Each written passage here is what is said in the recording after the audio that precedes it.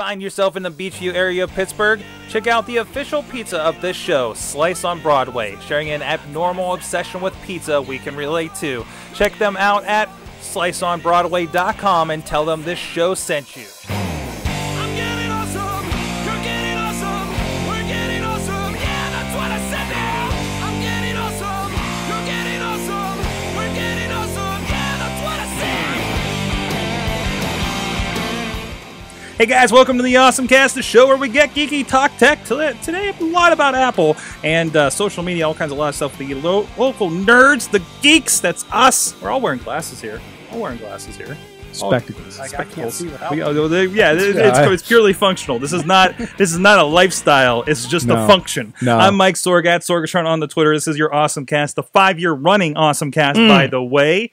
Been doing this. So for the 5th time, we're going to talk about WWDC, the Apple announcement, and so much more. With us, all in studio. Yeah. Everybody's in the studio. Of course, back to Studio A is John Chilla at Chilla on the Twitters. You need to get like an awesome vision thing where it's like zooms in and zooms out and it's all psychedelic. I do? That sounds Yes. terrible. I don't know. I'm gonna pass on that. 8-bit. Hold on. I'm sure I got a effect in here filter? somewhere. Hold on a second. Let's No. let's do The old board had the thing that like did the really cheesy 80 panouts. Yeah, we had that. Oh, Yeah! wait, wanna do that? There There you we go. go. There you Watch go. the video. Hold on. Well, let's do another one. What does this do? Oh, there you go. That's all I can do. That's all Can you go effects I from have. me to him like that? No, please don't. There you go. Hey! AJ Kuptik and AJ Kuptik on the Twitters. Mm-hmm. Yep.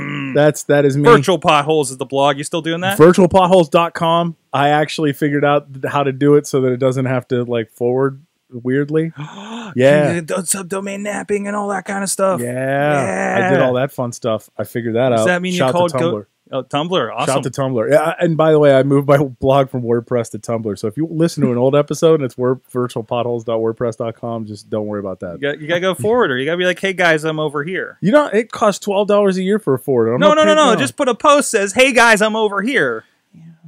That's the least you could do. I'm busy doing this show right now.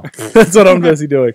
Hi. As senior Apple correspondent, this is my third. I'm 3 of 5, which means I'm over 500 for doing the Awesomecast WWDC. I thought you said the 3rd episode. I didn't realize it was the 3rd. Okay. No, this is my 3rd time being here for WWDC, and and I've been here for a couple of the other Apple events, the iPad ones and the iPhone ones. But Of course. Yeah, this is I'm the senior Apple Usually, correspondent. if there's an event popping up, it's like, I left that thing up. Whoops. If there's an event popping up, and there's Sorg popping up. There's me. All right, there we go. But no, yeah, usually there's an Apple event, and I'll get a message like the week before. It says, "So, am I in studio?" I'm like, "Yeah, you are." Yeah. I just say I'm coming. That's how this works. That's how this correspondence stuff works. It's this is the 5th year. This is going to be fun. It is. This is the Awesomecast. You can join us and join in the conversation. We're here every Tuesday, live.awesomecast.net. About 6:30 p.m. Eastern is when we're getting started, going back to the normal time. And you can join us like Wheels is in the chat room, for instance. Hi, Wheels. Hi, Wheels. And he's our Android correspondent out there to give his opinion on the stuff we're going to talk about today. Which is ironic because I'm currently using a Nexus 7. Mm-hmm. See, guys? It's Hey, not that all Apple. is a nice tablet. That is a nice tablet. It's a nice tablet that you can get for not much money. Oh, yeah. Because Oh, by the way, if you want one, you should probably go find one because they're gone. Yeah, they're gone. They killed the Nexus 7. Yeah. Officially. They threw like a quick run out in the store. That's the only Android news we're going to have. Oh, no, there's one more piece of Android There might be news. something else. So yeah, there is something that connects there. Yeah.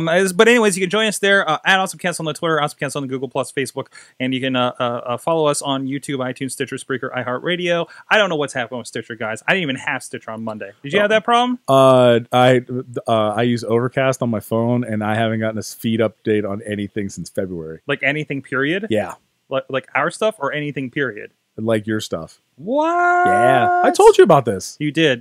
And I can't find the video on iTunes. Oh, we don't have the video on iTunes anymore. Yeah, that was Blip TV. That died. I remember that. Yeah, Blip TV Where you went been down here? and I'm took here. that with Pay it. attention. But I was looking for something to show actually someone at work. Go to YouTube. Stuff from the podcast. Go to YouTube. YouTube.com/Sorgatron Media. Which means then I have to try to use my LTE connection, and I'm 39 floors up, and I have one Oh bar. man, all these technology problems. Oh no. The most first world problem. This is why we should. I can't download the thing on the device in the way that I want to. But no, that was the thing. I'm like, well, with The YouTube, internet. why the heck am I doing video versions on iTunes? I didn't see the numbers out of iTunes. I saw more numbers out of YouTube that we were forwarding to. So that's kind of what made that decision. But if you're like, hey, man, I really missed the video feed, let us know on the tweets and stuff. And If I need it, look to I'll just use one of the YouTube rippers. And I understand. This is not the first time. Yours is not the only time that I've heard in the last few months there's been problems with the feed. Not like that somebody's not getting the show, other than Stitcher. But Stitcher has been. I'm not getting regular shows that have a lot more better servers than I do. But we were trying to get a lot of stuff on TuneIn, and they were having problems with their current provider. So welcome to back to work with Sorg. We're going to talk about RSS feeds today. there you go. There Well, you you go. know, RSS feeds are going to be a big deal for news. Yeah, It is. news, which we'll get to. We'll get to. So let's get Okay. into it. Foregoing the awesome things of the week, because it's just really WWDC. It's probably going to be the majority of the show today. Yeah. Do we want to go just down the keynote line? Like, do we want to start with OS X El Capitan? Yes, So we can, let's- so I can get that out of my system. Yes, So- let's. R.I.P. Yosemite. Welcome to the world, El Capitan. El Capitan. I don't know if there's.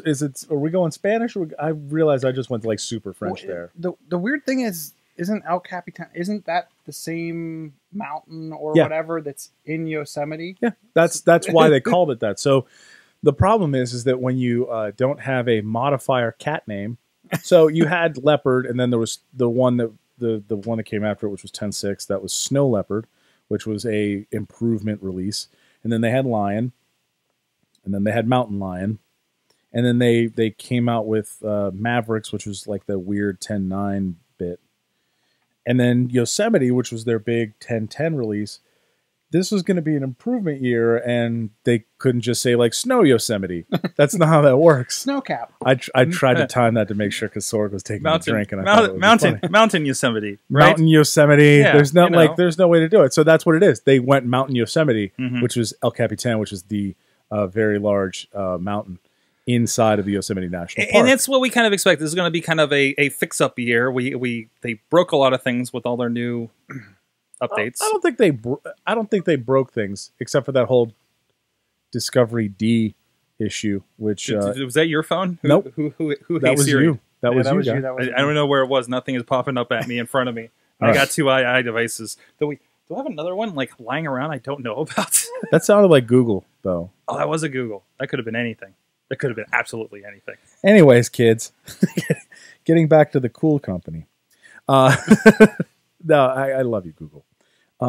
They came out with El Capitan, a lot of improvements, a lot of performance improvements. All of the things are based around security improvements, performance improvements, and then basically making Spotlight not so geeky and being able to throw things in there like Can stuff I be honest? worked on last week. Can I be honest? I just have not used Spotlight. I use Spotlight like a. I like use a Spotlight fiend. all the time. What am I missing here? Because I just never. It's not someplace I think to go to. I mean, is this the same as going to the search box in the corner to find her? Yeah. Is If you're that's- going to if you're Yeah, clicking you're- the magnifying glass, you are Yeah, ridiculously get off slow. that. Get off that. Let's get Yeah. off that. Yeah, Apple plus spacebar. Yeah, Apple. Yeah. Apple. Apple space bar. Apple plus Apple space spacebar. Apple spacebar. Yeah. That's it. That pops And then a in. little Yeah, thing yeah. pops up in the No, middle. I've been getting this. Okay, Did you ever use Quicksilver back in the day? who used Quicksilver? I mean, I know about it, but you know. Oh, so, All right, so I get here's- this thing pops here's- up here, Here's and I what- start searching. Now, what should I search for? No, What's no, probably no, no, what? no. What? It's not the search functionality of Spotlight that makes it magical. What is it? I use it like a tiny calculator at all times. Apple spacebar 18 times 6, and it'll give you the answer. Or how many teaspoons are in 4 cups. Whoa! Right? Yeah, so it'll just give you like the quick answer like that. So if I just need to like, oh, hey, what would 6 tickets to Kennywood be? They're $38 a piece. 38 times 6. Done. But so this is basically like this is what I use Siri for. Is Yeah. hey Siri, what's 13 times 12? Yeah. That. But like, and I use it instead of Launchpad. Like, Yeah, I never use it. go into Launchpad. I cleared out my entire dock, and I just use Spotlight for things. So I just use it as my launcher, like Apple Space iTunes, and it opens up, or Apple Space Google Music. Final Cut Pro. Holy crap! It's all in there. So it indexes every app on your machine, indexes all the files on your machine, has links That's to the Wikipedia, thing. Wolfram When Apple. I've reloaded Wolfram when I've Alpha. reloaded my Alpha. computer when the CPU is just maxed out for that first like day. That's it, indexing everything on my machine. That's MDS. Like that's what it is. on a Windows workstation, do you actually go start programs, accessories, No. calculator? No, you go start and type in start typing in calc. Or if your Windows R CALC, terminal services MSTSC, WinWord, Excel, Notepad, MS Yeah. Paint. You just start flipping. Like I'm this such is, a failure as a power user. like That's what this is. I try to keep my hand off the mouse. Yeah. So yeah, that's the Spotlight gets a lot of cool things. Like you can ask now how many cups are in 3 liters or something like that, and do all of those sorts of things. You can add things like, hey, 1 p.m. haircut, and it'll create a calendar event. Like those are the sorts of things they're into they're into Google Now territory with this. Okay. Now with El Capitan, you El can say Capitan. things like, "Show me all the photos I took at work last week." Yep. Which, if you work at a highly regulated organization, you shouldn't have any. That should come back blank. But I do a lot of screen captures for Yeah. different things that I'm working on. Yeah. So that's where Show me all the pictures I took June 12th, 2011. Now, Yeah. this I'm enjoying with Google Photos. Right. Like, I had a thing where I'm like, oh, I don't want to have to... I usually have to scroll all the way through to find something of... there was a conference we did back on May 22nd. So I'm like, wait a minute. And May 22nd popped up everything from that day. And I just downloaded that, stuck it in, because I couldn't find it on my photos on my phone because it's doing that weird thing where they kind of go away into the cloud and onto my computer here, and I don't have them on my phone anymore, even though I did not take them off. Which I'm kind of glad, but it's happening in a mysterious way, and it's getting weird. Are you talking about the iOS photos? iOS photos. Yeah, But there's an option in settings called optimize storage. And I'm in that because it would always build that up, and then I would fill my phone with all the pictures. Yeah, I don't use that. What I do is I allow the stream to sync back to my computer and then delete anything that I don't think. So, but I'm gonna need. this is the problem is then. Welcome to Photos Management. Like exactly, because then I don't know what to delete, and I go in, it's like, oh, everything's here. It's like, okay, then it doesn't give me a ready version, a place to delete, or I have a couple of videos that aren't syncing for some reason, and I just get stuck in this loop. So yeah, so Spotlight gets a lot of neat features coming through it. One of the other big things, Mail gets a bunch of gestures like iOS has. See, and I think they're going somewhere with that because not only are they doing that, but they're also getting the same exact split screen that iOS is getting for full screen apps. No, I don't think that it's that. It's so much as you use an iPad a whole bunch at work, and you use an iPad a whole bunch, and now you're going to use your Mac. It's all the same. It's all parity. So they did a bunch of stuff with handwriting and gesturing on the touchpad. Yeah, but that was for Asian markets, right? But it's because still they don't have regular characters on a keyboard. But I think they're still going down. I think we're a year away from a touchscreen. I think we're going to see. If they go touchscreen, they're going to go iPad Pro. If they go iPad Pro, listen. I've asked for this for years, and I'm never going to get it because Apple will never give this to me. But if Tim Cook, if you're watching Awesomecast 252 right now, which you should be, hi Tim. I would love nothing more than to have a device that I could flip between iOS and OS X. Well, and why wouldn't you do that with the MacBook? With the new MacBook being so light? Because iOS doesn't run on an x86. So make that the screen. We know with display with what's the Duet Display? Is that the name of the app? We know with Duet Display through Thunderbolt we can get a decent display over from Mac OS. Right? So the bottom half of the clamshell is OS X displaying on the iPad. You take that off. Now you have the iPad. Do you know how many Windows manufacturers tried this crap when they came out with Windows 8? Like a lot of them. But the problem is Windows 8 didn't fit the bill. Right, and neither does this. Because then what happens when you're working on something and you want to take the tablet bit off? Then it switches to iOS and your stuff is gone. Or you have to have handoff and have the app on both devices. Now you have two different processors. An iPad plus a clamshell is going to weigh like 3.5 pounds. Like that's the problem. No, They're I totally this, disagree like, because a MacBook. MacBook weighs 2 pounds. No, it doesn't. Yeah, the new MacBook weighs like 2 pounds. I thought it was 1 point. I think it was like a pound and a half. No, it's 2 something. But if you have the new MacBook, right? Even with the new MacBook, and you took, by the way, that screen on all of those devices is way too thin to be an iPad. So you now have to get past the fact that Apple wants to make everything as thin as absolutely possible. Like they made the MacBook Air thinner. Like to the point where they're almost like critically harming some of their devices. Like the MacBook CPU is not great. And see, I know a couple developers that have bought them and love it. Yeah, but are they doing actual development work on it? Yeah, they're doing Xcode.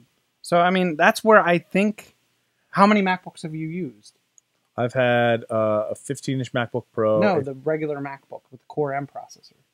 I play with one in an Apple store. And that's where I'm. I would love to buy one. I don't have $1,300 burning a hole in my pocket.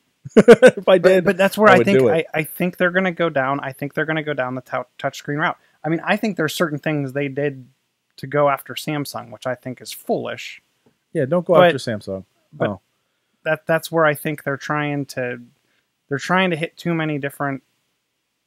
They're trying to have companies, and I think they're going to go after the touchscreen market. No. I don't think they'll go after the touchscreen market. If they go touchscreen anything, they're going to go iPad Pro, and it'll be iOS with the split screen. But you can do that on an Air too. So what's the purpose of going Pro? With a bigger screen, with a 12-inch screen. I just don't see. They go after. I know though, but you don't get the desktop caliber apps. Yeah, but they have however many apps for the iPad, and how many app use cases don't work because you can't run them side by side with something else. I agree with that. I just don't. I see them coming out with a desktop that has. By the way, you do know that there is a MacBook with a touchscreen, right? You can, but you have to buy it third party. Yeah, it's a third party. A guy ripped. There's a company that rips apart. And MacBooks. You have to send them the MacBook. Yeah, you buy a MacBook Pro, you send it to them, and then they rip it apart, turn it into a touchscreen, and then they send it back to you. But I just think the UI right now does not lend itself at all whatsoever. No, to a touchscreen. And it's not going to get any better.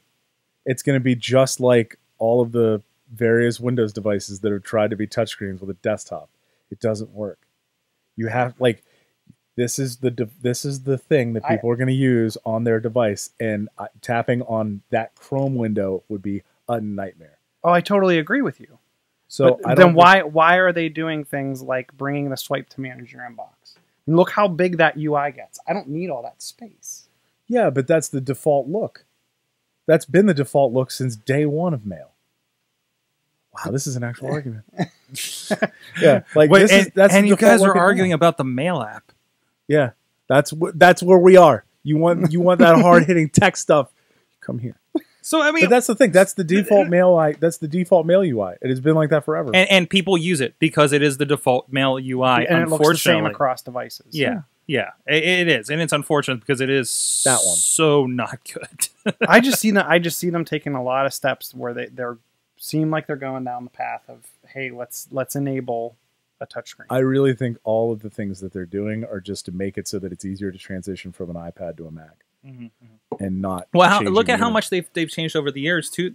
We have our notification center, we have our launch pad. By the way, do you use Notification Center on the Mac? Not as much. Well, actually, the only thing I really like is the fact that I don't have to install Growl to get the pop-up notifications in the top right corner. Right. That's it. I don't actually ever. That's actually what I use. Center ever. That's actually what I use for my calculator. Is over there. Yeah. And then I have an iStat Mini over there, and I don't know. I don't use the social because I have so many social accounts. I never think to use the ones over here. But I use it to call people back sometimes. If I miss a call on my cell phone, I've actually taken a decent amount of phone calls from FaceTime.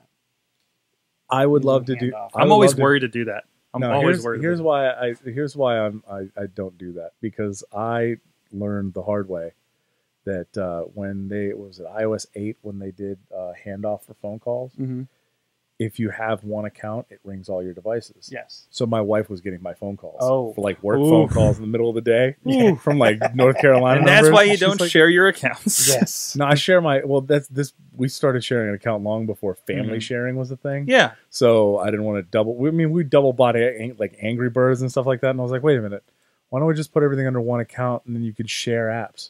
Once she got the iPad and she was able to like download apps on different devices without repaying, I was like, let's just do one account. So we only buy an app once. So like I bought Tweetbot, and I have it on both of her. So what we would do is we would sync back with a PC and then literally drag the file over to the other device, which it's not wireless. No, it no, worked I fine for don't have us. time for that. So yeah, so I shared an account. So you had to the CEO of my old company found that out the hard way too.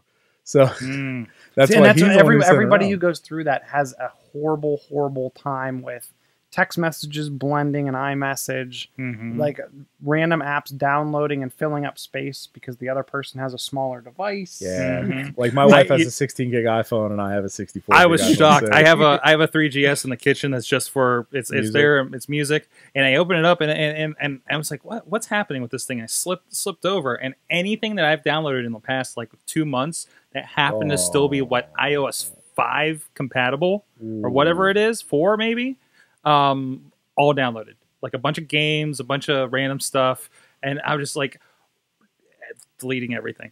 Yeah, nuke because there's all. no reason. Because I'm not going to run those games or anything on there. It's going to take forever to load. Plus just looking at 3GS screen after having a 5S for a while, you're just like, how did I manage on this thing? Oh yeah, I've seen like an iPhone 3GS or a 3G, and I'm like, it's so tiny and so jaggedy. They added in some nice things into Notes. Yeah, I saw this on the RIP Evernote for on me. the iOS part of it. I use Notes basically for everything. I've been using use it Evernote. So I started using Evernote.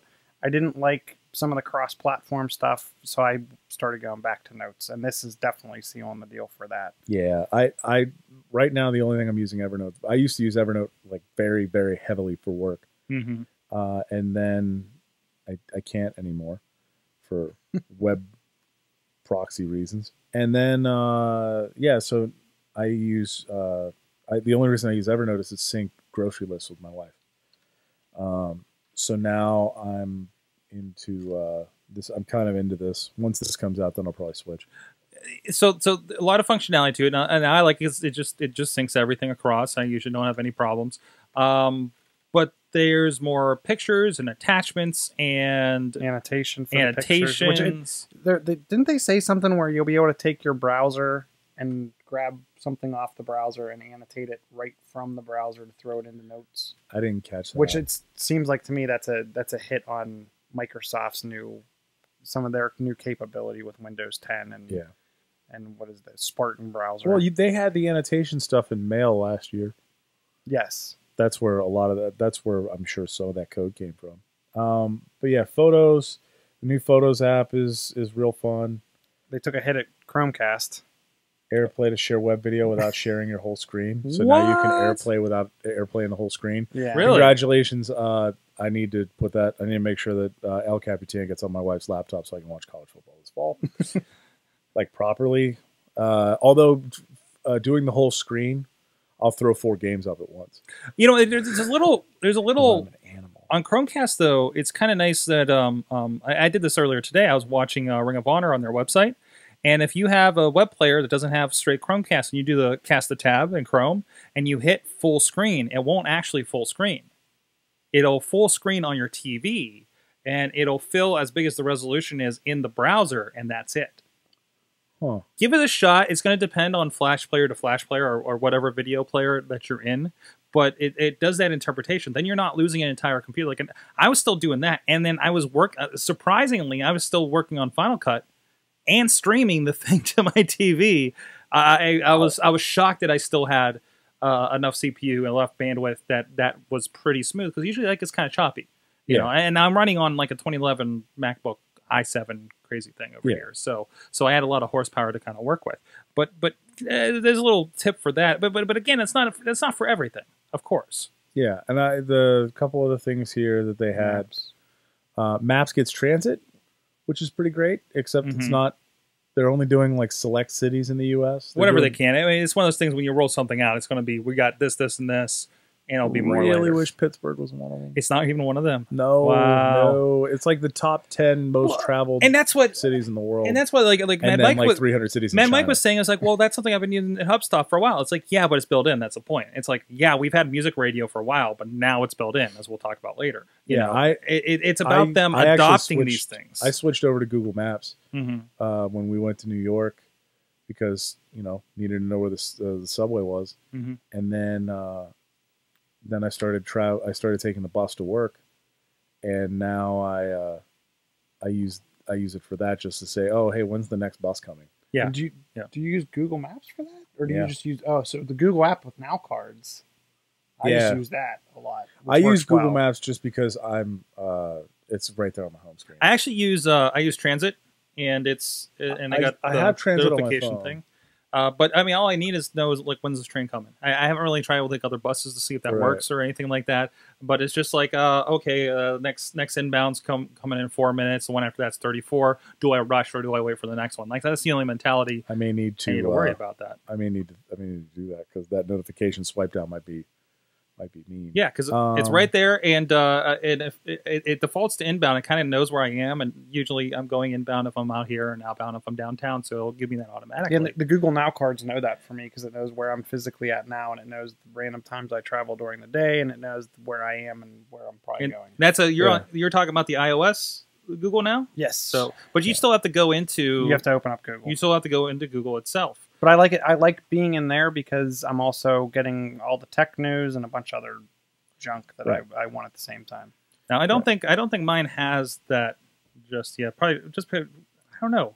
I'm sure it does. I've been abusing this for the longest time. I'm sure I'm going to turn into something dangerous here if I start looking in here. But no, it just pops up on the notifications, and I have it right there. There's inbound for downtown, and if I want to go outbound, this is like South Hills Village. I can just tap it and go back. We got metal. I can also get Uber. I'm afraid I'm going to accidentally tap that here and get an Uber at my house in 10 minutes and like have a problem. Uber is pretty fun though, so I was tempted. They had a code to do a $20 ride leaving demo day last week. they just changed their privacy stuff, and I didn't. They just changed their privacy statement, and I saw it on the way over here, and I was like, Is it getting weird? No, they said they rewrote it and made it like a lot simpler. Nice Which of them. hopefully is nice. So yeah, there was that. They put the Metal graphics engine into the Mac, so game developers can use it, and app developers, regular app developers who are not game developers, can use it for. They can use it for making their animations. Just GPU. Just GPUs. access. Yeah. So this is not a replacement for say like the Unreal Engine. This is like because I thought they said like Unreal, the guys at Epic that do the Unreal Engine said they were even getting more performance out of it. Yeah, I think that they can use the Metal engine to get native GPU access right on iOS devices, and I think that they've added that into the Mac.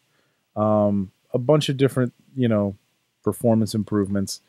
This is hopefully the cleanup year, and everything gets a lot more stable, and everything's great. Mhm. I hope some of the handoff and the automatic continuity, but also the ability to share my internet connection off my phone. That seems really spotty.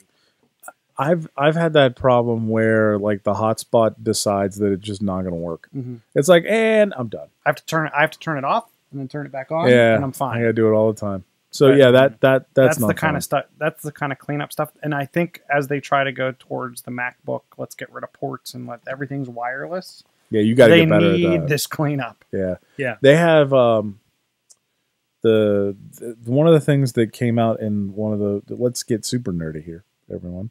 So they had this service called Discovery D, which if you're a Mac user, Discovery D by anytime you go into your like network preferences or anything like that, and the computer name is like AJ's MacBook Pro (1) or (2) or Parentheses 3. 150. Right. That's Discovery D. Discovery D has been super duper buggy. The team or the guy that used to maintain MDNS Responder, which was their old network discovery software, he left Apple, and the airport team picked up the new software, and they said, hey, let's make something new and better. So they made Discovery D, and it went in with Yosemite, and it's been terrible. So actually in the latest 10.10 betas, it's out, and they brought the old one back.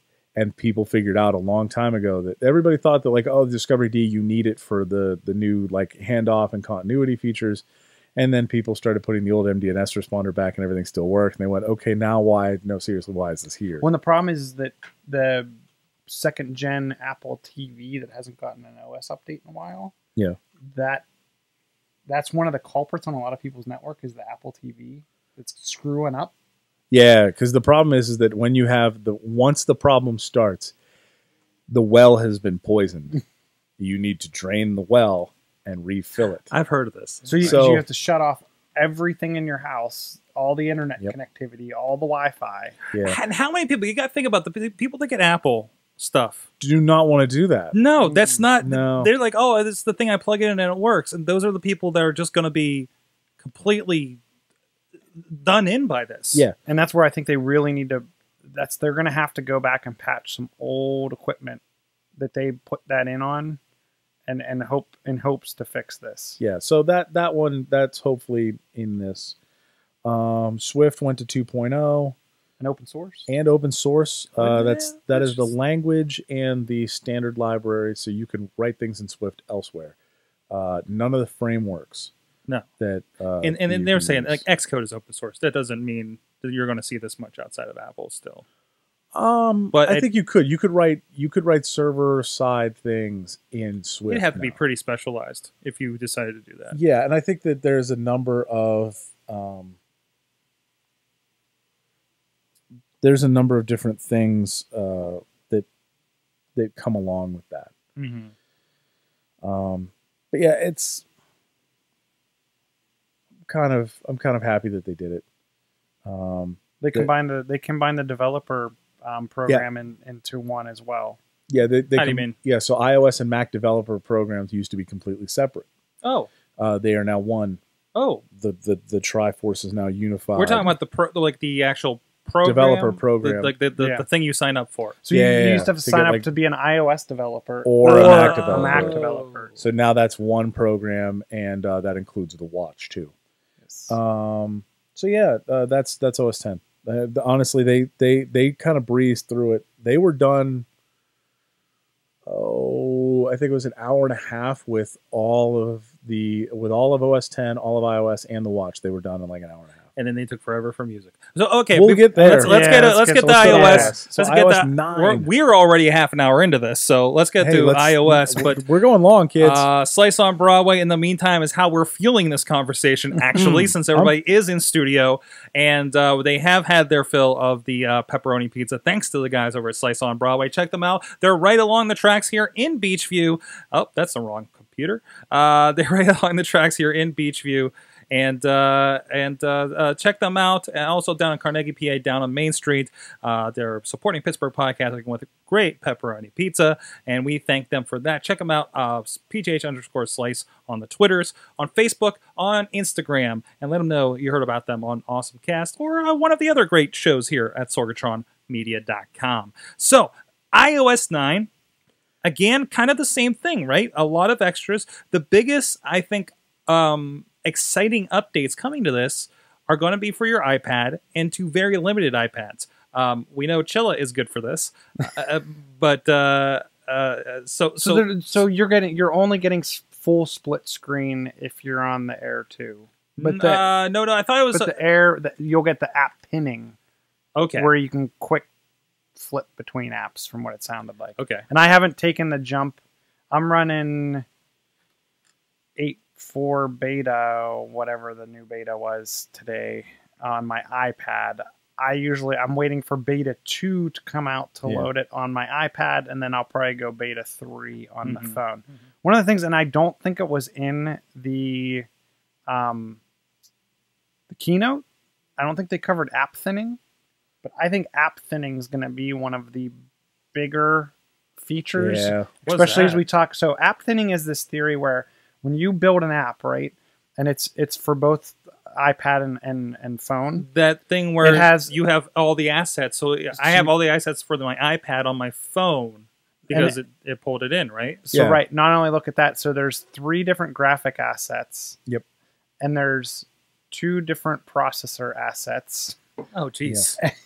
So the X processors are slightly different than the non-X processors. Yeah. 32, 64-bit. So, and there was one other right. layer. There was one other layer where it was the GPU. Yeah. So hardware that supports metal versus hardware that doesn't support metal also gets a different set of assets. So like legacy older stuff, like my iPad 3 here probably uses the older assets. Uses the older assets. So, but all of those assets for all of 2 different chip architectures, 3 different graphic platforms, and 2 different GPU platforms, all combined into one giant file. And that's why that's what your Mortal phone Kombat gets. is a gigabyte. Yes. So now when you go to post and get an app, it's going to actually only grab the assets it needs on the fly. Yeah. And then pull them down. Because to that I mean, device. that's just a checkbox. It's like, okay, you're an iPad 3, so you have these graphics, this processor, and what was the other thing? Like, and it's an iPad versus an iPhone. So you check the boxes and you grab those bits of packages, right? But you don't have to check the boxes. I'm saying that the process on their Right. end is they check these boxes. Here, grab this, and this part off of the shelf and build Right. the app. Well, what's funny to me is that they're doing all of this work to like thin apps and everything. And hey, Apple, just ship bigger phones. Stop selling 16 gig iPhones. There's still 8s out there. There's still 8s out there. Yeah, that they're doing all of this stuff because they made the silly decision to sell 8 gig iPhones. Mm-hmm. Well, and look, and the other thing is they have to figure out still going to support the 4S. Yes.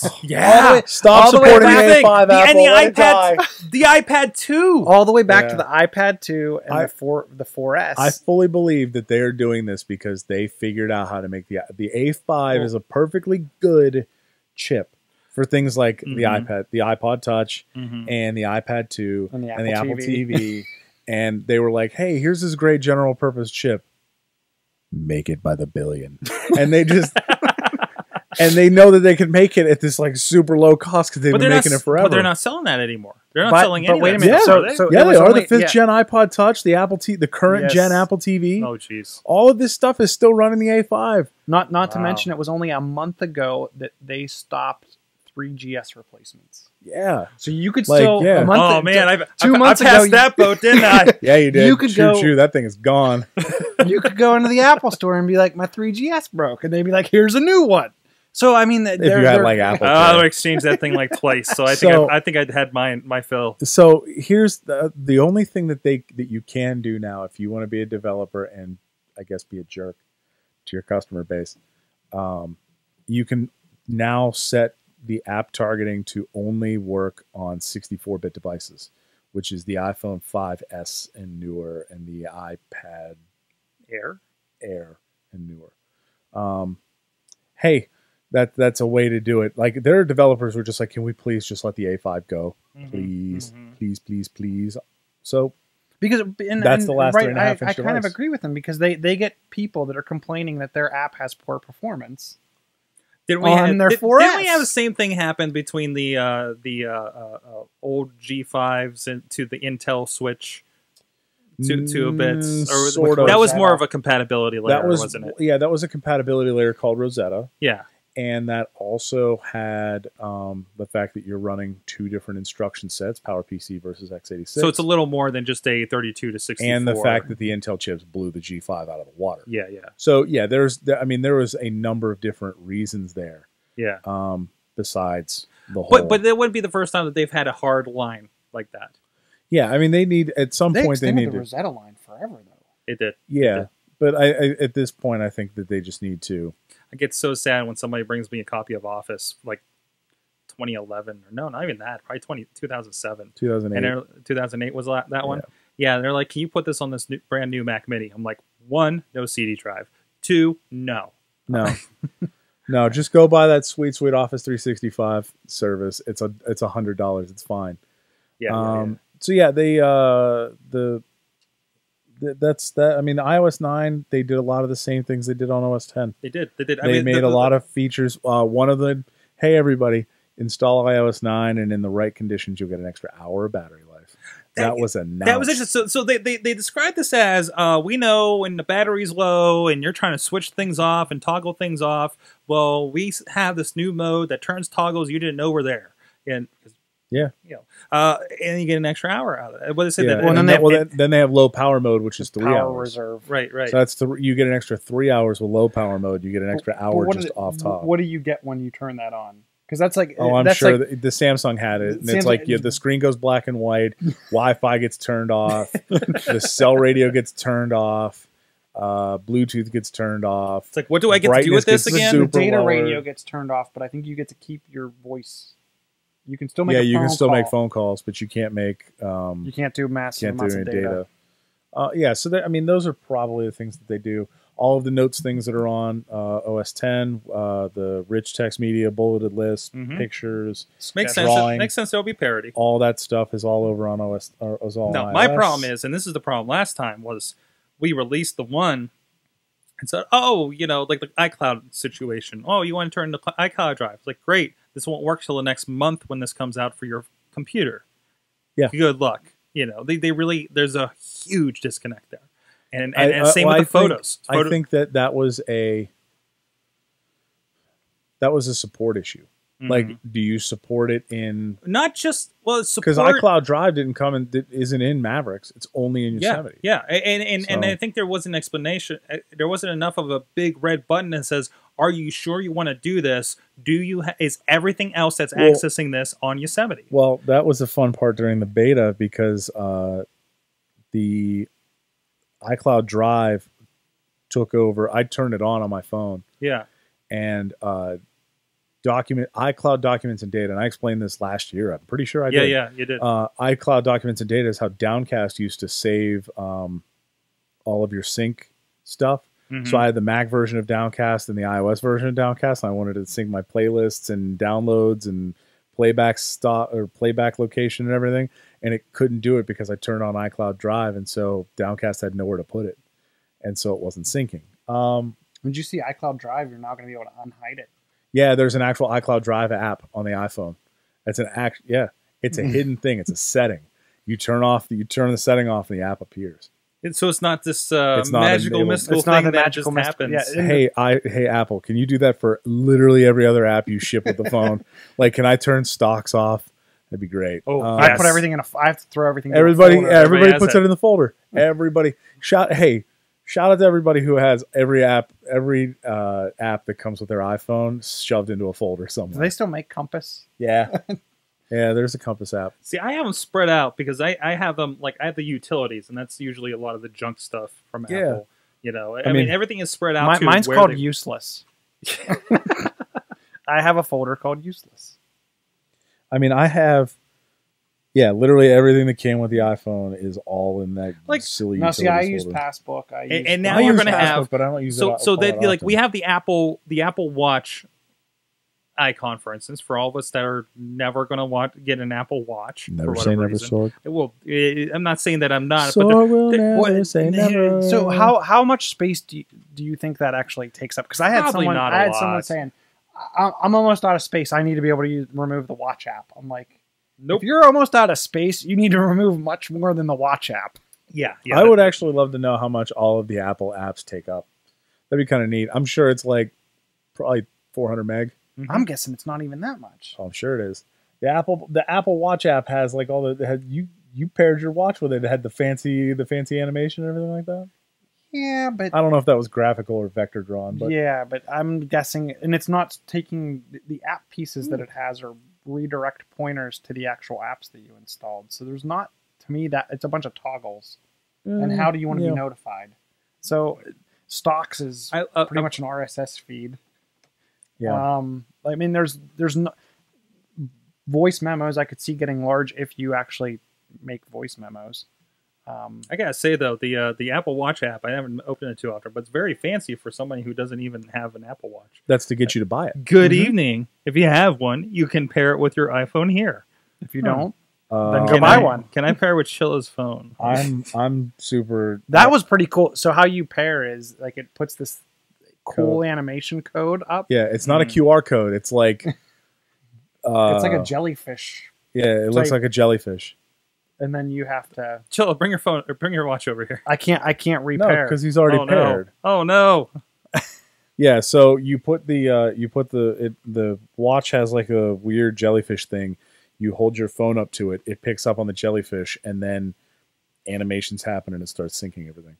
I would love nothing more than to have an Apple Watch right now, but I was kind of waiting for Gen 2 / I was kind of waiting for Apple to drop the bomb on everybody. The native apps weren't going to happen on the first watch.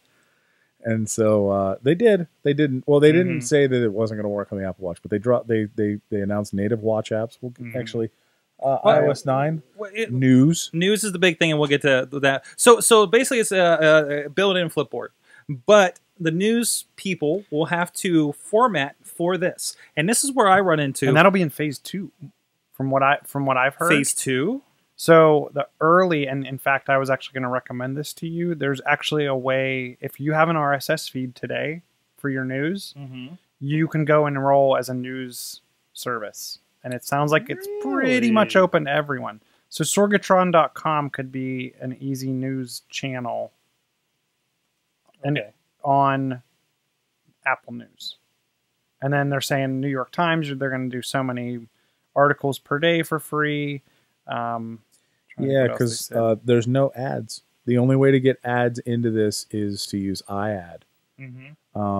So now you're automatically going through that for Wire to monetize that content, which you'd be going to their website and seeing their ads. Right. So now you're channeling through that. So that's why it's kind of more partners. And then what do I do as somebody that contributes? Now, me, I just want somebody to see my stuff, most likely. But you can turn on iAd and you get... So here's the way that this works. And so I can become pretty much like a news provider, sign into there. Like, what do I get, a developer account or something? No, there's a publisher.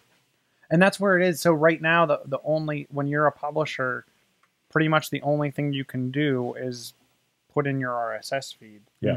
And then I think later on you're going to see... I'll actually be able to format. Build off of author. I'm guessing they're going to build some kind of publication piece. And the interesting part to this is that the way that iAd works is if you've sold your own ads and you bring the ads to Apple, you get 100% of the revenue. So like the New York Times has a giant ad department and they're going to bring in their own ads and they're going to get 100% of the revenue.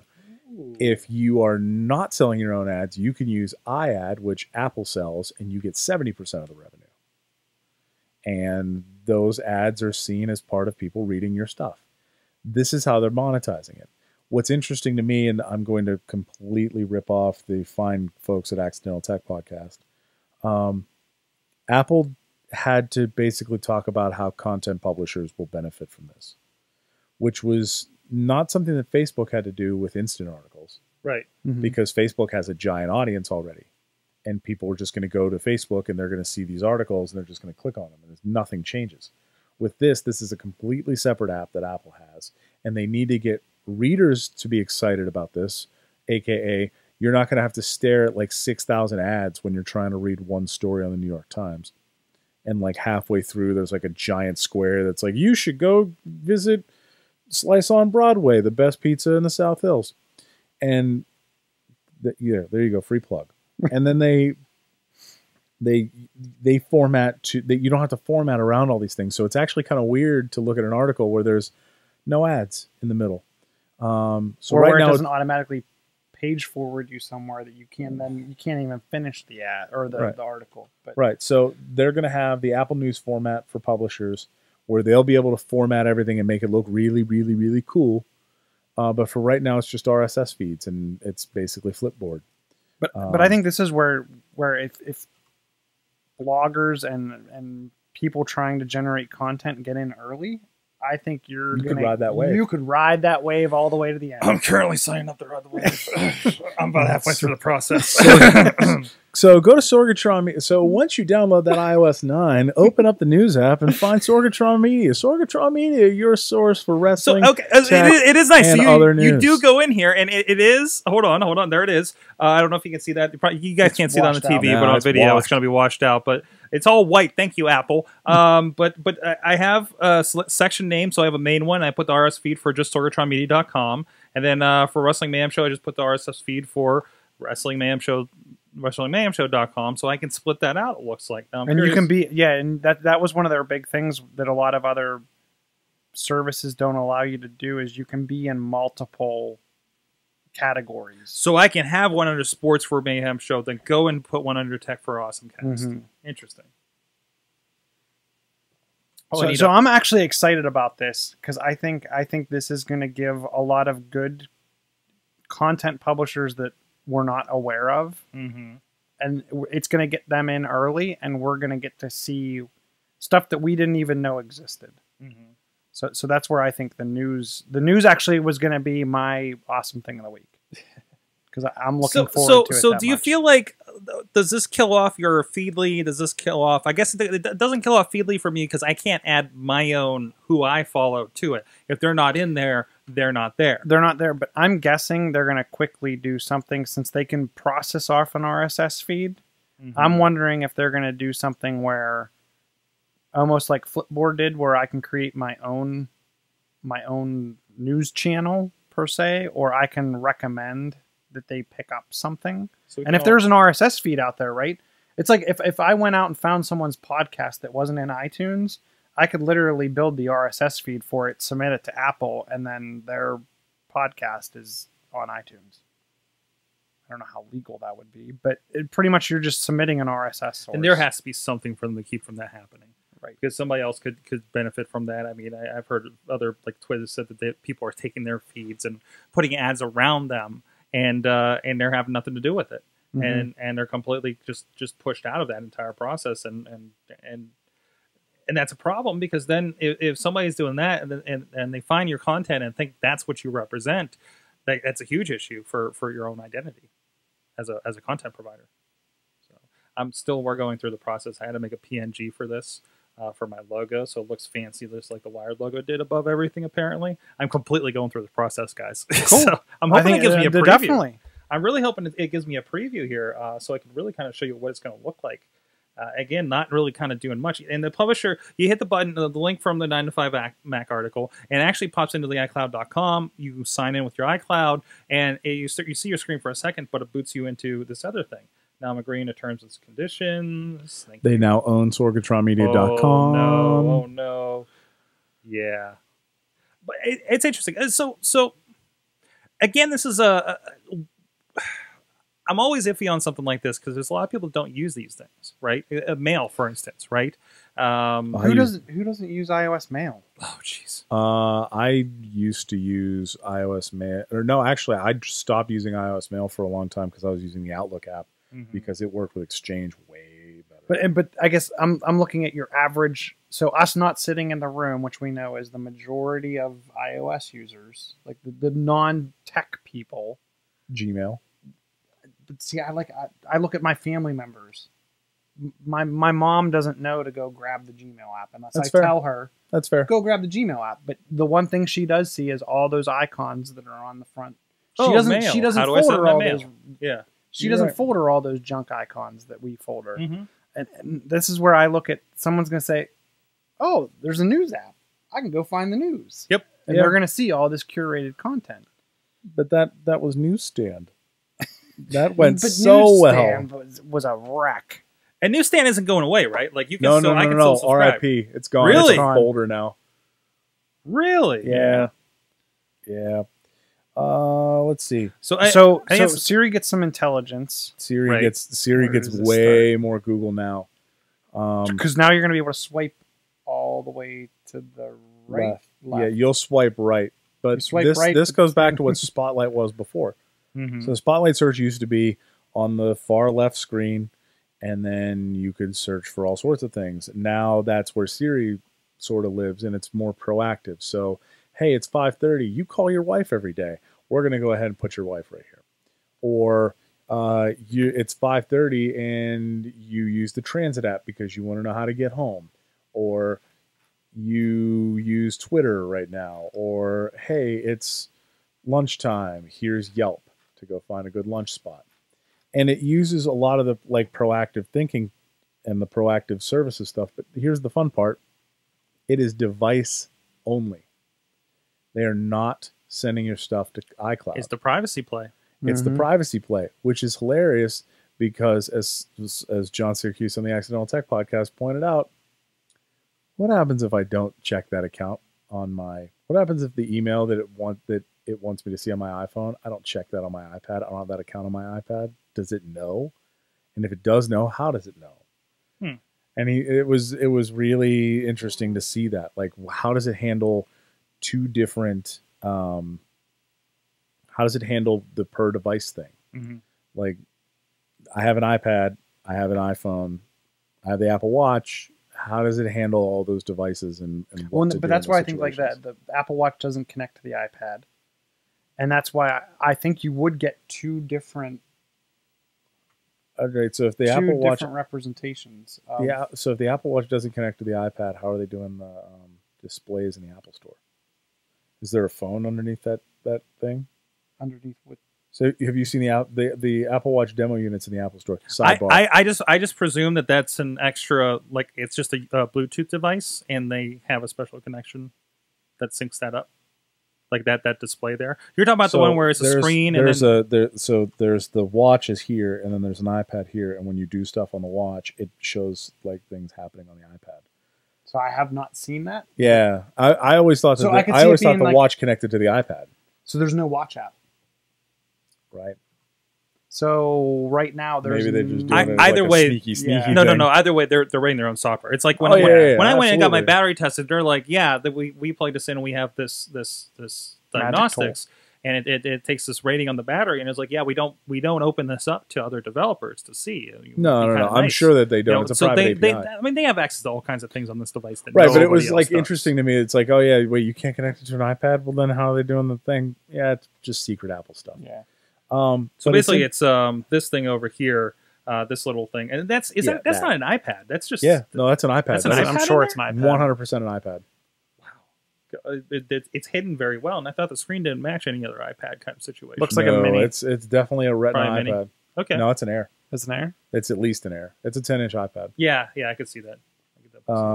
But anyways, let's move on. Speaking of Apple Watch, we have like 20 minutes left. So Apple Watch, a lot of the updates, a lot of the things you said about onboard apps. Yeah, the onboard apps, the native apps, so you don't have to have it pulling data from your phone. Apparently, the speed is a huge issue when it's doing that, right? Yes, because it's trying to pull everything over. Yeah, and that is the one thing I notice. If there's apps that you use all the time, it's great. When there's an app that you use like once every third day, you just pull out your phone. Yeah. So don't even bother. And the so native watch apps will help with speed, and then we add in the. Did they do a watch page like they did for iOS and El Capitan? Yeah, they also had the and they have third-party complications.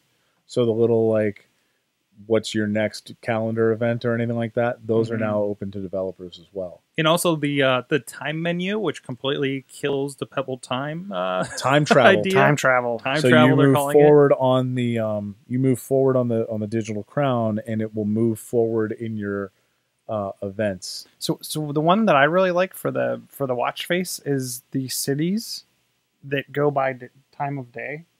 Do you see those? Where you can have like London, right?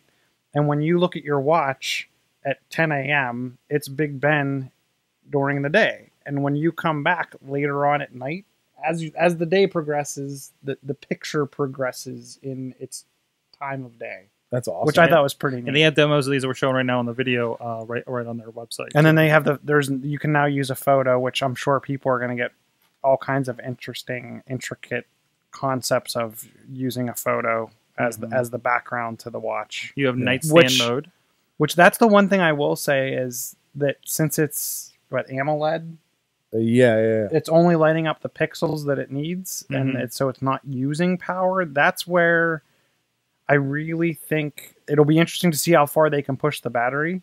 That being said, you've used your watch all day. I've used my watch all day. It got taken off the charger at 6 a.m. this morning. I get many notifications, and I'm at 69%.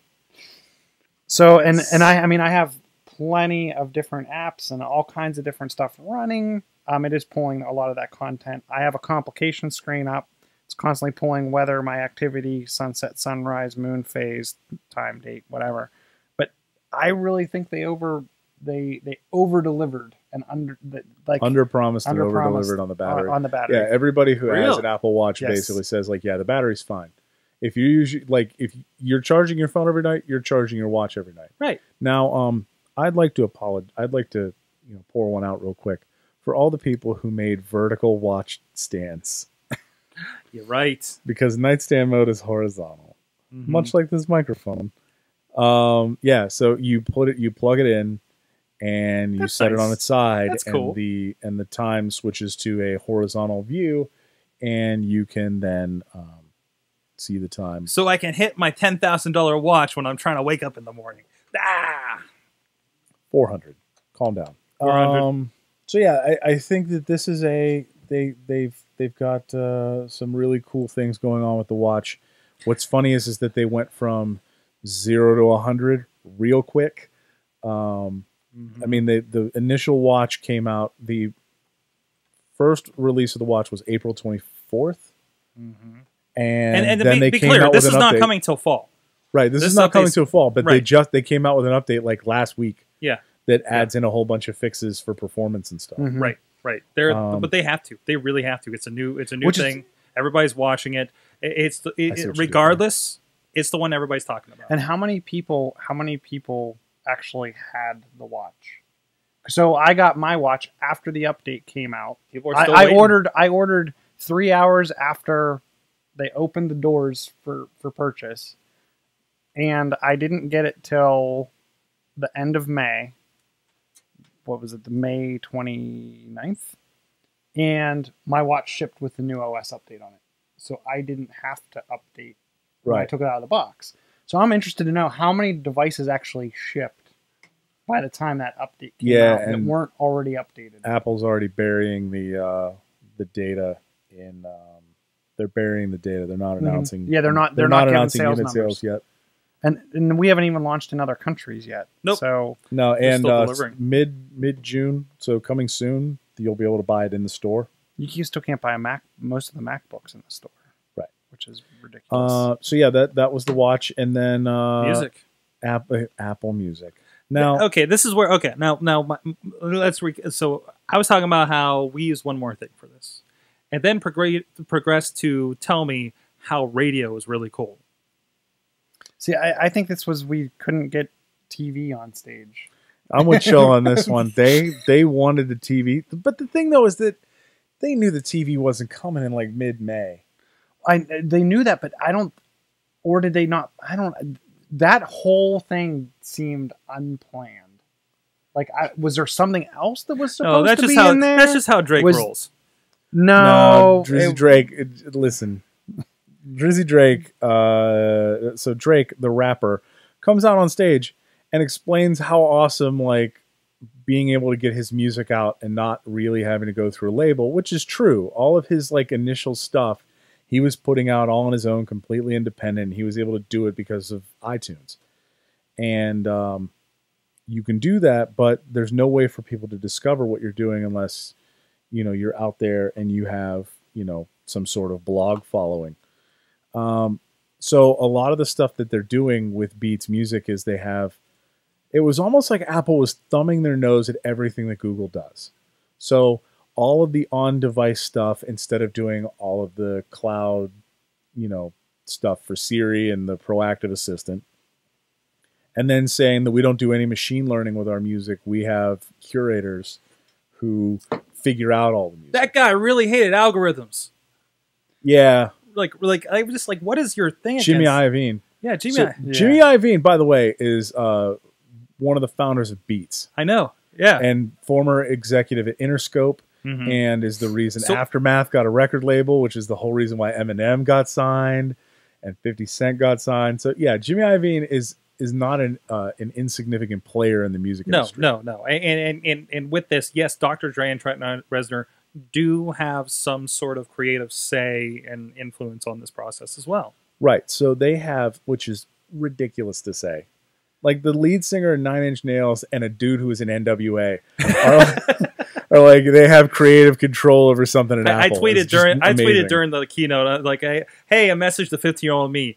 This happened. Trent Reznor is part of Apple's presentation here in 2015. Get ready for that. Yeah, he's singing about how he hates the machine. Now he is the machine. Oh, completely. Except for algorithms. Except for algorithms. So they don't want algorithms. They want human curated stuff, which is great, I guess. That's something that turned me on to Spotify, though, because you can grab people's Spotify created playlists. Yeah. So that's where that was one of the things that turned me on to the concept of Spotify. Now, I don't pay for any service today. I pay for 2 different ones. And I would like to not do that anymore. There's Connect. So this is kind of here's the tricky part. They announced it so very, very poorly.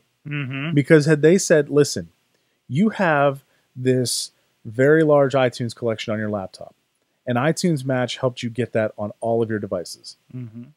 Hey, now you have access to everything in the iTunes store and these super cool radio stations. How hard is that announcement to make? Not that hard, which is what the Apple Music is. That's why I'm now in. When I first watched the announcement, I was like, oh, that's stupid. I will continue using Google Music. Good day to you, Apple. Yeah. And then they said, hey, then they posted like the Apple Music page, and you're reading through it. You're like, wait, so I get to keep all my stuff and all the stuff that's in iTunes Match, and I get access to everything that's in iTunes? Except for there's a small subset of bands that you don't get. The Beatles are one of them. Oh, cool. Next. Not worried about that. AC/DC is another one, because AC/DC is super hateful about music online. I guess they're still scared of the internet in New Zealand or wherever AC/DC is from. Anyways, so sorry, AC/DC. There are people out here trying to get money. And you old dudes are just living off that 70s money when you couldn't get music everywhere. Well, they got that Iron Man money from a couple years ago. Yeah, they did. They got that sweet Iron Man money. Yeah. All that Walmart re-release with Iron Man on the cover. There you go. Yeah. So they have they have their own money. But there's the music thing, 3-month free trial. So if you're kind of interested in figuring out what the heck this is all about, you can do it for 3 months. It's what, $9.99 for one person and $14.99 for a family. For a family of 6. Yep. Yeah. Which I currently pay $10 for Spotify and $8 for Google Music. So this is saving me money. I will probably switch. Because hey, $50 a year is not something to sneeze at. And then so that was Apple Music. They could have shortened it by a solid 10 minutes, and had it not been so terrible. Which was really sad. And if you watched the Twitter feeds of developers who were in the audience, they were like, can we go get sandwiches now? Would they be would we get shot on site if we stood up right now? Because I would like to not be here, and there are sandwiches downstairs. Yeah. I saw like Gabe Sapolsky was like, I'd like to go eat now. You mean Josh Topolsky? What'd I say? Gabe Sapolsky? Yes. Yeah. That's somebody else. Yeah. That's somebody else with very similar names. Very different people. So a couple other tidbits. One that they didn't announce during the keynote. They did announce this during the keynote. They're doing public betas of OS X and iOS. I think that's a mistake. I think it's going to ruin a lot of people's lives. They're like, oh, I can get the new thing. Oh no. Hey everybody! Remember they did a public beta of OS X last year, and I think everything that was worked fine. great. That worked great. I'm more worried about the phone side. That's why they're not releasing it until July. And it'll be off. And it's not going to be on the regular schedule. I was thinking about putting it on the iPad, but the iPad's too old. I'm not going to get any features anyways. So you're gonna get the new keyboard. You're gonna get. You'll get. Yeah. You'll get a lot. You'll get the new notes. The only thing you're not going to get is the split screen. I gotta say, only the iPad Air 2 gets this. but the pulling a video and sticking it in the corner like you can in YouTube Picture in already. picture. Yeah, that Picture works in on picture. the bunch of different devices. Nah, I thought that was the one that was exclusive to iPad 2. No, that's split view. Split View's iPad 2. I need to look at my notes again. But You anyway, mean the notes that I put together, and I carefully vetted everything and made sure to look up everything and make sure everything was perfect for you, Sorg? Those ones? Oh, those ones. Look at that. Yeah, the multitasking is. And now I'm just running through tidbits. So the split view is the only one that works in the iPad Air 2.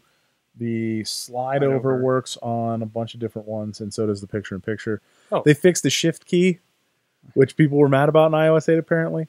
So there's going to be an easy text selection where it makes the whole keyboard area like a mouse pad. yeah, but that's only on the iPad. That will not be on the iPhone. Right. But yeah, how about this one? So the shift key, they fixed it in the simplest way possible. They jacked the keyboard from Android.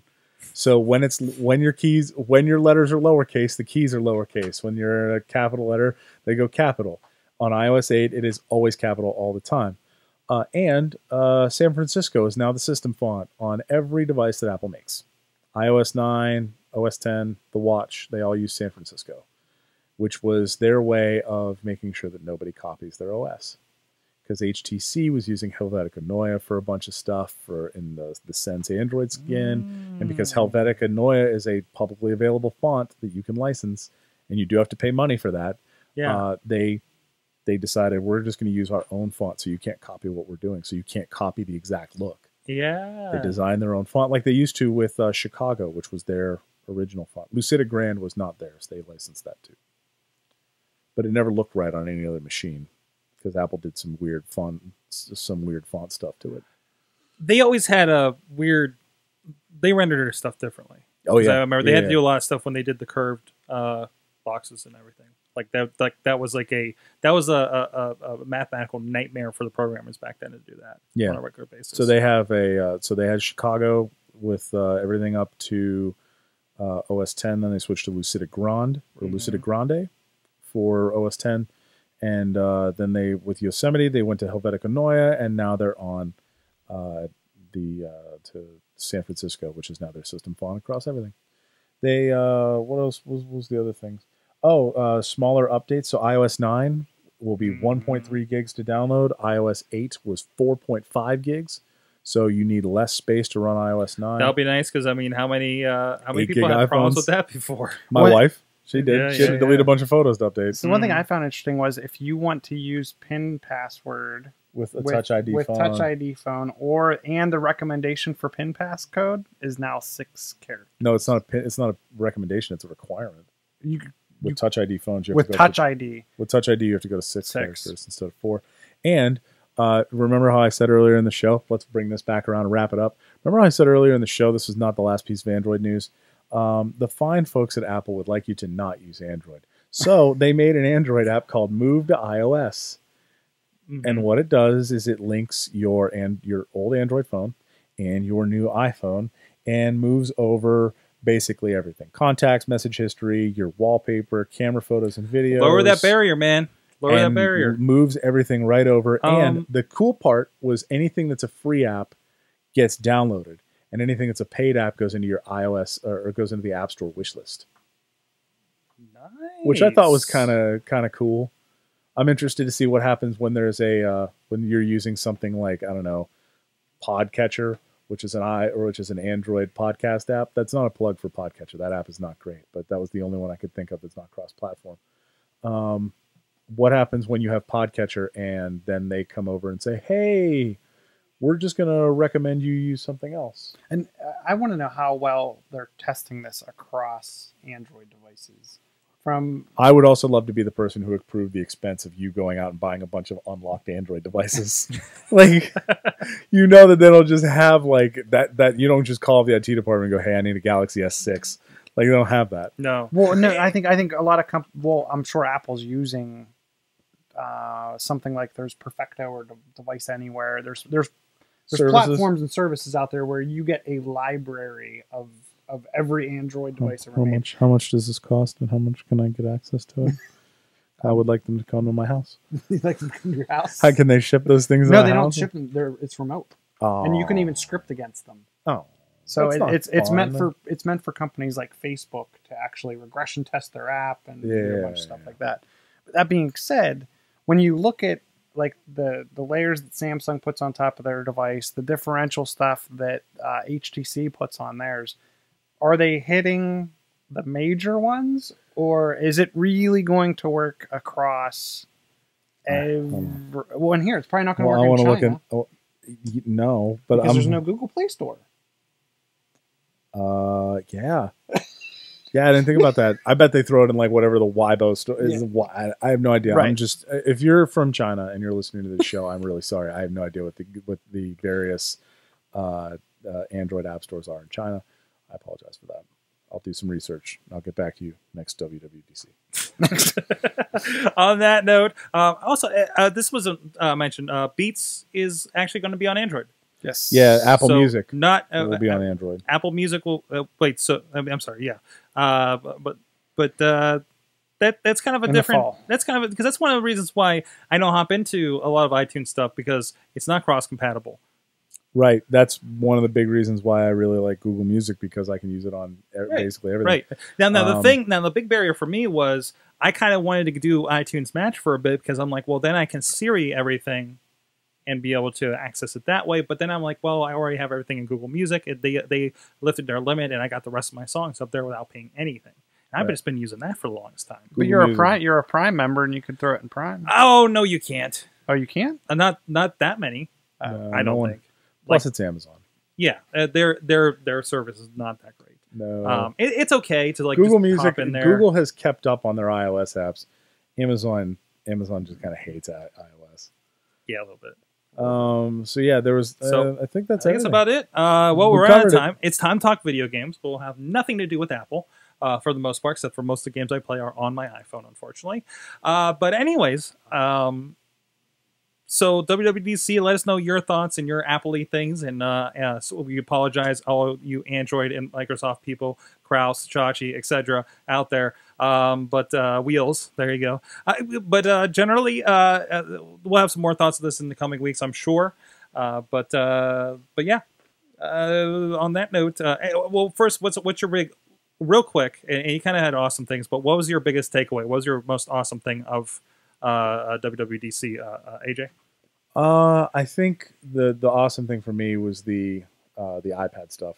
Mm-hmm. This is the first time in a long time where I'm actively considering buying an iPad. The last iPad I owned was an iPad 3, and I barely used that one. All of the picture-in-picture stuff, the split view, the slide has a lot over, of capability, and the trackpad stuff. I mean, it honestly makes a lot more sense than it used to. Will you go Pro? I will wait. I'm probably going to wait till October and see what that brings. And if they come out with something and it's like, hey, here's the iPad, I feel like with all the updates coming in iOS 9, they've got to be coming with something. Mm-hmm. Oh, I think they're going Really. to come with. They've got to a come Pro with version. it, and they've got to come with an iPad that's worth it. Because if they just come out like the iPad Air 2 got thinner and they put Touch ID, the iPad Mini 3 is literally the iPad 2 or the iPad Mini 2 with Touch ID. Mm-hmm. It's like No Malibu process, Stacy yeah. with a new hat. Like there's nothing really changed there. But if they come out with an honest to goodness iPad update that has like a legitimate benefit, that's able to take advantage of all the things like picture in picture and slide and side view or slide over and side by side view, split view. If they're able to take advantage of all of that and build a pro version, you're really talking now. I think they've got a real good Chilla, thing there. real quick. I'm going news. News. I'm a huge fan. I'm a huge fan of from what I'm seeing of the news app. I haven't got to play with it yet. Hopefully by the time I get on the beta, Sorgatron media will be on there. And I think my awesome thing because of this will be me being able to access news as a publisher. So we'll see what happens there. See if that helps get the shows out there a bit more. And that's the thing. Most of my stuff is video. We don't have articles per se, but maybe we should. Our friends at Bold Pittsburgh and stuff should go put their stuff up. Yeah, Jagoff, you should go submit too. If somebody's on the Twitters, go hit them up about that right now. But yeah, certainly. So let us know what you think and check out everything awesomecast.net. This and the awesome chats that we've done. We got a few planned weekend here coming up. I know we took a week off, and might have one a little later this week with a local company doing some really cool stuff for small businesses. And let's see, podcastpittsburgh.com, our talk with Crystal O'Connor of Libsyn is up over there from the with the great folks over there at the hardware store. And, geez, what else? Check us out on social media, all the links for that.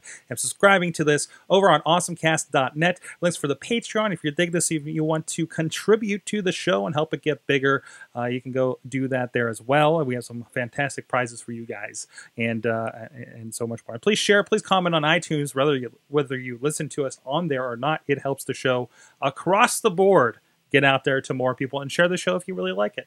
Any clips, anything else you want to. So, with that, thank you, AJ at AJ Kuptik on the That's Twitter. me. Digitalpotholes.com. Virtual potholes. Virtualpotholes.com. I did it. You did it. Mm-hmm. At Chilla. John That's me. Chilla. That's me. Chilla on the Twitters. There you go. And I'm at Sorgatron, sorgatronmedia.com, sorgatron.com. Sign up to the Sorgatron Media Creatives newsletter. We are doing some fun stuff there. And we'll see you guys next time. Thank you to our awesome audience. You have an awesome week. Getting awesome, we're getting awesome, yeah, that's what I say.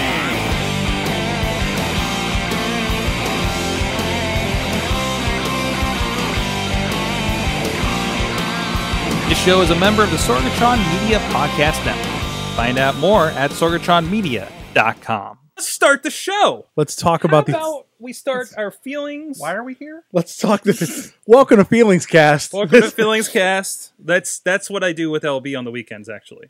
Download that Power Hour. Hey guys, it's Mike Sorg. Wait, how do I start this show? Let's just keep this. No. Keep going. It's Tuesday Keep going. night. It's Tuesday night. We're in the studio. Welcome to Awesomecast. I'm going to introduce the show now. Ladies and gentlemen, it's Tuesday night. You got your iPhone out there, all stroking it. I'm not doing that either. I'm not doing that either. No. It's in the show notes. It's in the show notes. It's not in the show notes. Welcome to Awesomecast, the show where we get geeky, talk tech, social media. I'm and so more. off. I feel like I haven't done. How long have you been? You've done 251 of these. I feel like you got it by now. Nope. Nope. Can we have this as just after show stuff? Because this is gold. Most likely. Yes. Most likely this will be after the show stuff. So the real one's going to happen in 3, 2,